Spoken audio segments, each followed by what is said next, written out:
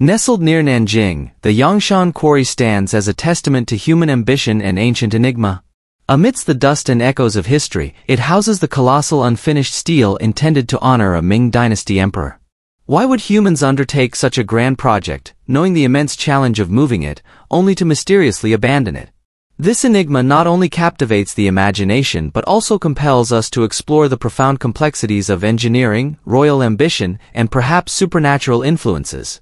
The Yangshan Quarry is an archaeological site of great historical significance, primarily due to its ambitious yet unfinished project initiated by the Yongle Emperor. This project aimed to create a monumental stele to honor his father, the Hongwu Emperor, founder of the Ming Dynasty. The project sought to preserve and commemorate the knowledge passed down through the generations. The Yongle Emperor, reigning from 1402 to 1424, is renowned for his major architectural and cultural accomplishments, including the construction of the Forbidden City and this grand stele project. This endeavor was intended not only as a gesture of familial respect but also to legitimize his rule by connecting his achievements with those of the dynasty's founder, thereby enhancing the continuity and legitimacy of his reign. The construction of such a monument also showcased the imperial power and advanced engineering capabilities of the Ming Dynasty. From an architectural standpoint, the primary goal of the Yangshan Quarry was to extract stone of unprecedented size and scale. The stele intended for the Hongwu Emperor was to be the largest ever created, symbolizing the immense power and enduring legacy of the Ming Dynasty. This ambitious project required vast resources and a workforce capable of overcoming the logistical challenges posed by the stone's enormous dimensions in imperial China. Erecting steles was a profound cultural act often associated with honoring divine or royal entities. The Yongle Emperor's project connected him with the divine mandate, attributing an almost celestial reverence to his ancestors and himself, thereby reinforcing his rule as divinely sanctioned. The design and craftsmanship of the stele were intended to be magnificent, composed of 3 grand pieces: the base, which was designed to support the enormous weight of the stele and serve as both a physical and symbolic foundation; the body, which was to be intricately engraved with inscriptions praising the Hongwu Emperor and detailing his accomplishments and virtues; and the crown, planned to be elaborately decorated with dragon motifs or other imperial symbols, signifying the celestial authority of the emperor. The dimensions of the stele were staggering. The body itself was planned to exceed 30 meters in length, 13 meters wide, and 10 meters thick, weighing approximately 16,250 metric tons. This stone would have been one of the largest ever carved by human hands, comparable in weight to about 2,500 adult African elephants. To appreciate the scale further, the length of the stele's body was almost as long as the wingspan of a Boeing 747 airplane, underscoring not only its immense size but also the bold engineering ambitions of the Ming Dynasty, mirroring the monumental constructions of other ancient civilizations like the Egyptians and Romans. The ambitious project at Yangshan Quarry, intended to immortalize the Yongle Emperor's father, faced insurmountable challenges following the emperor's death. The primary issue was the logistical nightmare of transporting the immense stone 10 kilometers to the Ming Shaoling Mausoleum. Despite having a large labor force and advanced engineering techniques for the time, the task proved beyond the capabilities of the era's transportation technologies, leading to the project's abandonment. Archaeologists studying the quarry have unearthed a variety of traditional tools used to work these massive stones. Iron chisels, hammers, and levers were employed in a meticulously organized manner to extract and precisely shape the gargantuan stones.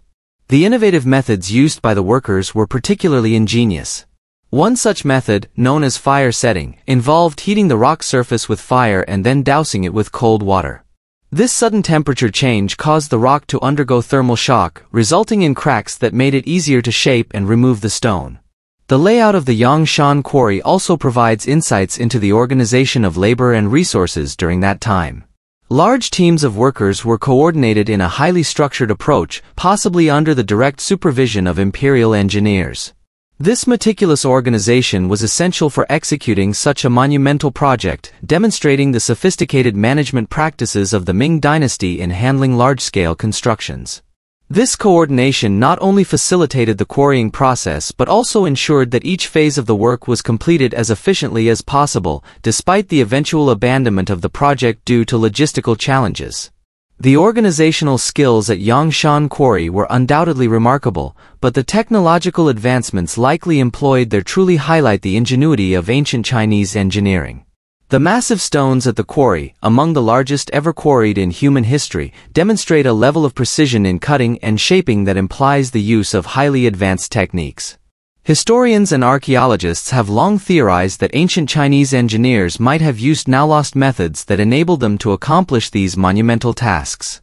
These could have included specialized cutting tools, measurement systems for exact angles and flat surfaces, and unique methods for splitting stone from rock beds without causing it to crack entirely. The precision with which these stones were quarried and shaped suggests a sophisticated integration of various fields of knowledge, including geometry, physics, and material science, indicating a highly developed technological culture. Drawing parallels with Roman engineering, we see that Roman engineers also revolutionized construction with the development of hydraulic cement and the extensive use of arches, vaults, and domes, which allowed them to build enduring structures like the Pantheon and the aqueducts. They were adept at utilizing available resources and tailoring their engineering solutions to the diverse conditions within their vast empire. Similarly, the engineers at Yangshan likely developed their own unique methods to manage the quarrying of such massive stones. This might have included intricate lever systems designed to maximize mechanical advantage or even early forms of cranes, powered by large human teams or possibly animals. Both civilizations demonstrated an understanding of leverage and load distribution. For instance, Roman cranes and capstans were used for lifting heavy weights, and similar principles could have been applied in Yangshan for moving large stone blocks. Additional techniques hypothesized to be used at Yangshan include the strategic use of water to aid in the transport of these massive stones by creating a series of canals and using buoyancy. The engineers could have significantly reduced the effective weight of the stones, making them easier to maneuver over large distances. Seasonal adjustments might also have played a role in the timing of the quarry work. Engineers might have taken advantage of frozen ground during the winter to move heavy stones more easily, a technique evidenced in other historical contexts, such as the transport of large stones for the construction of medieval cathedrals in Europe. Moreover, the durability and flexibility of bamboo, widely available in China, would have made it particularly useful for creating temporary frameworks and scaffolding, demonstrating the ingenious solutions employed to tackle the challenges of such a monumental project. Exploring the technological aspects of the Yangshan Quarry project is undoubtedly fascinating, but the supernatural narratives surrounding its abandonment add an equally intriguing dimension. In traditional Chinese culture, the spiritual world is deeply intertwined with the physical realm, and many ancient construction projects are steeped in tales of omens and divine messages. According to local legends, the massive steel project at Yangshan was halted due to supernatural forces. These stories describe strange and ominous signs that appeared during the quarrying process, which workers and officials interpreted as warnings from the heavens. Supposedly, these warnings deterred them from continuing the project for fear of disaster or bad luck. These tales might not be mere superstitions, they might symbolize the fears and practical challenges experienced by workers, which were often explained through supernatural beliefs. Thanks for watching another episode of Just Discovery. If you like this video, be sure to like, subscribe, and press the notification bell for future updates on more exciting videos. See you next time.